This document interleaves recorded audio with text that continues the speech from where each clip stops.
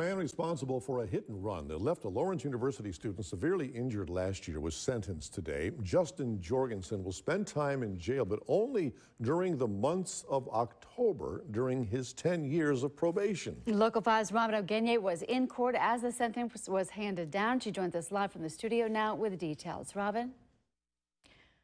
Aaron, Tom, Justin Jorgensen was sentenced to 10 years probation, but it's not as simple as that. The victim did not want to be identified by name or be shown on camera at all, but she did want her voice to be heard. So instead of her face, you'll see video of where the hit and run happened from when we first brought you the story last October. More than any of the physical pain I experienced, the biggest pain I felt was knowing that someone had absolutely no regard for my life. I was lying in the middle of the road. I couldn't move, I couldn't get up. I talked to you, and I told you I was in pain and I needed help. You told me I was fine. And then Justin Jorgensen drove away.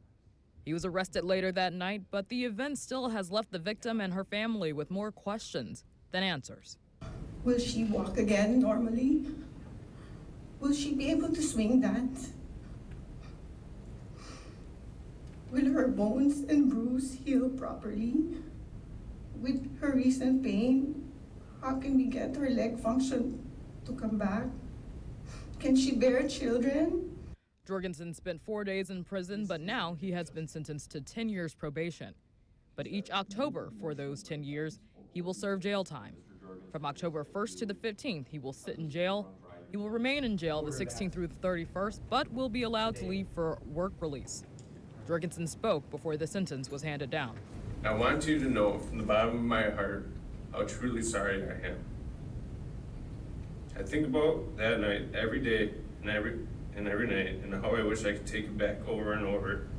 A life forever changed. You have stolen a life from me and given me a new one where I have to be conscious of every physical activity, but at least I know people love me. All I ask is that you think about what you have done to me and everyone around me when you decided to drive away. Now, technically, Jorgensen was sentenced to 12 months in prison, not to be served consecutively. He'll spend a total of 10 months in jail over the next 10 years, and the extra 2 months the judge can administer as extra jail time if Jorgensen violates his probation. A restitution hearing has been requested.